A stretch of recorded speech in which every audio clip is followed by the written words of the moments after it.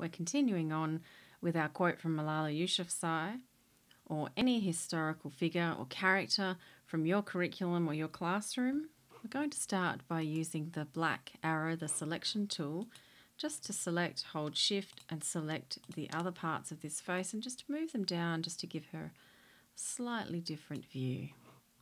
Then using the white arrow, the direct selection tool, I'm going to select the edge of this line and just move this scarf over. Make that a slightly better line. Now, working with our text, you can double select to bring the text tool, or over to the palette on the left you have your type tool to select in here.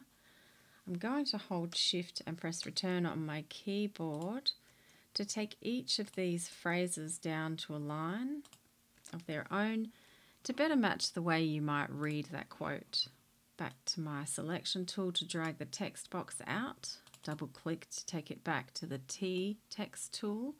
I'm going to select this last part and cut from that text box, which is Command X on my keyboard, or up under Edit menu you'll see to cut, and it'll also tell you the shortcuts. So I'm going to cut and put that in a separate box just to paste into there. The advantage of this means that you can actually edit and change this text on its own. I think I'm also going to take the world out and give that a separate box as well. Okay.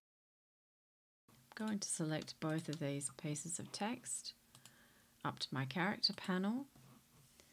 Give it a bit of a bolder font to emphasize those a little bit more and take them up a little bit larger.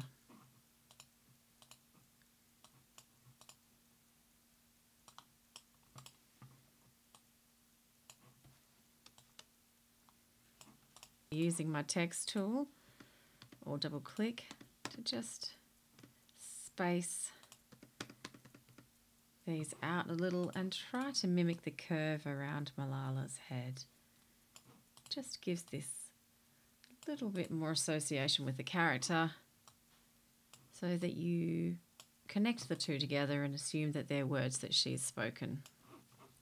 Okay, using the text tool, drawing a box over here, I'm going to do some quote marks, select and highlight those, back up to my character panel,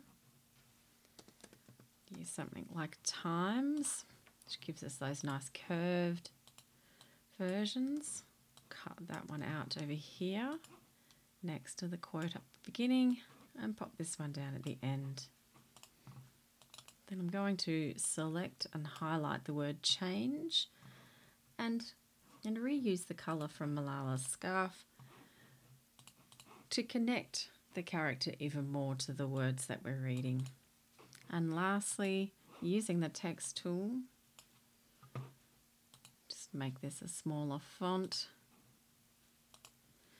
It's really important that we attribute the author, and we're just going to add the year in there. It was 2013 at the United Nations Youth Assembly where these words were spoken. I'll just make that a little bit smaller and give that a more formal look. Now going up to File, we're going to Save As.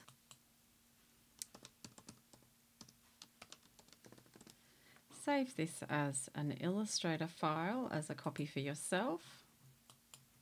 Okay. Then File, Export, Export As, and save as a JPEG, making sure you choose RGB, color profile that you can share with other people. And there's an inspiring quote for your classroom.